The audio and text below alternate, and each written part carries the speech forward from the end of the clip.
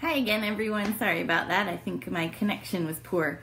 My name is Rochelle Sparko, and welcome to welcome to Farm Bill Friday on Facebook Live.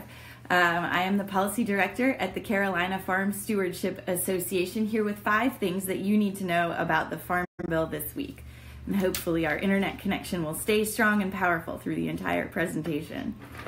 Okay, so the first thing that you need to know about the Farm Bill this week is that we will be talking about the Farm Bill markup. So the first thing that you need to know is that the Agriculture and Nutrition Act of 2018 passed the House Agriculture Committee.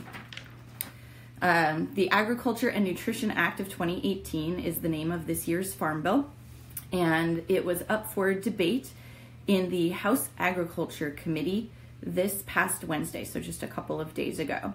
After about 5 hours of debate, the House Agriculture Committee voted to pass the bill, which brings us very quickly to the second thing that you need to know about the Farm Bill this week.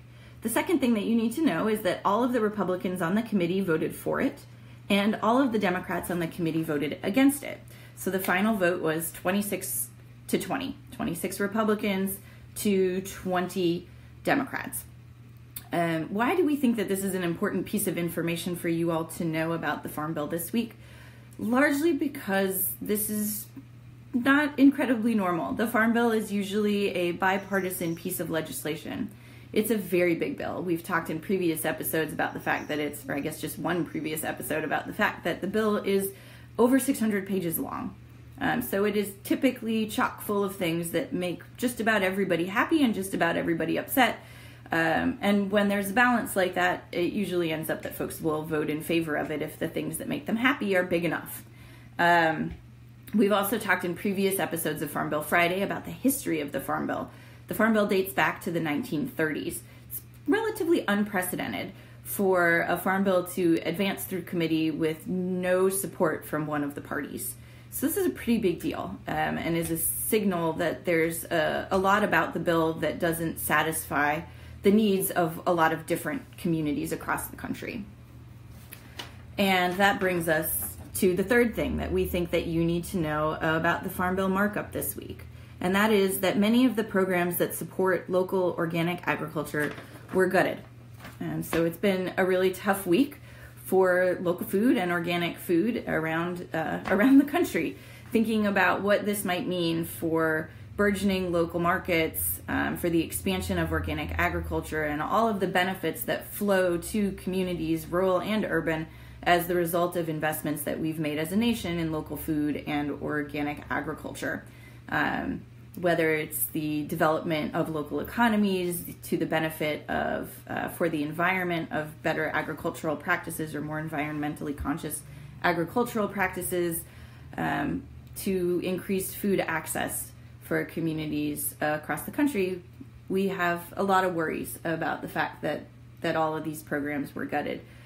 We talked last week a little bit about what some of them are, and again, in case folks weren't watching last week, some of those programs include the Value-Added Producer Grant, which is a grant to farmers who want to add value to their products in some way, whether that's by turning fruits into jellies or cucumbers into pickles, or they want to add value by improving the packaging that they can use for, say, their mushroom products, or their logo their marketing strategy. And we also saw the local food promotion program and the farmers market promotion program both eliminated from the Farm Bill, the draft of the Farm Bill that's now passed the House Agriculture Committee. Both of those grant programs have helped foster food businesses in North and South Carolina, improving local food infrastructure, improving access to local food and organic food across both states. So we're really disappointed to see that and see the elimination of those programs, or the possible elimination of those programs, as a really big problem for the cultivation of a local food movement in both states. So what do we do next? What's happening? It brings us to the fourth thing that you need to know about the Farm Bill this week, and that is that the next step is that the bill will be debated on the House floor.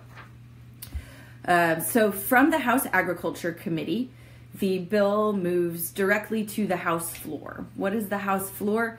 It's the fancy room that you see when you watch C-SPAN. I'm sure all of you have done that. So it's the big room where all of the members of the House of Representatives fit in, and they will debate and vote on the Agriculture and Nutrition Act of 2018 at some point, possibly in the near future. We've heard that the earliest that the bill will be up for debate on the House floor is May 9th. So we're definitely keeping an eye on that, but there are some other important pieces of legislation that need to be passed before they'll have time to take up the Farm Bill. And so it's entirely possible that that deadline will get moved, or not deadline, but that date, that target date will get moved out further into the spring or even out into the summer. So this House bill is not over yet, guys. Which brings us to issue number 5, or the 5th thing that you need to know about the Farm Bill this week, which is please stay tuned with CFSA's Action Alerts between now and the House vote, and even after the House vote. You can do that. I'm going to zoom in for you by going to bit.ly/AXN alerts. And the link will be down in the comments for you. I can't impress upon you enough how very bad this bill is and how disappointed we are at CFSA in this bill right now.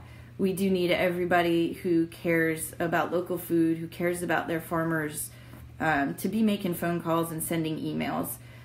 For those of you who are already signed up for our action alerts, earlier this week before the debate started on Wednesday morning in the House Agriculture Committee, we did send out an action alert to our North Carolina-based folks to encourage them to make phone calls to the 2 members of the Agriculture Committee who live here and represent districts here.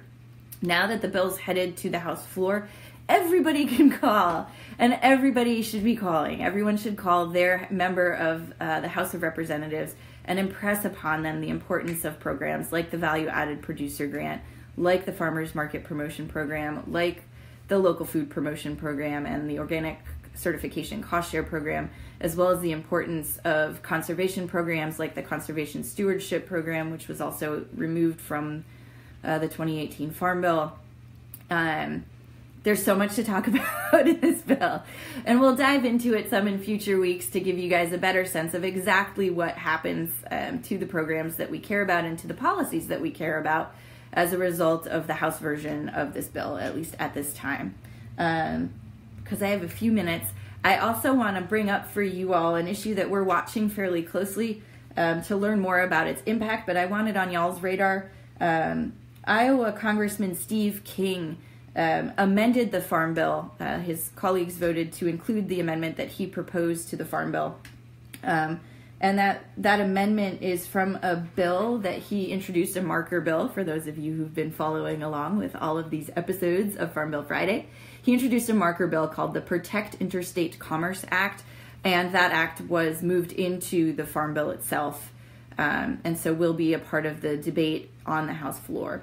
The Protect Interstate Commerce Act is an amendment to the Farm Bill that will make it more difficult, possibly impossible, for individual states to make decisions about food and agriculture, how to regulate food and agriculture in their states, particularly in the event that there's a component of interstate commerce involved.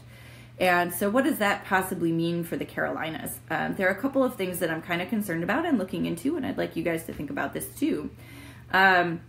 We do regulate, in North Carolina at least, the movement of nursery plants, because there are parts of the state that have fire ants and parts of the state that do not. And fire ants can be really devastating both to homeowners but also to farmers. And we're trying to control the spread of those ants.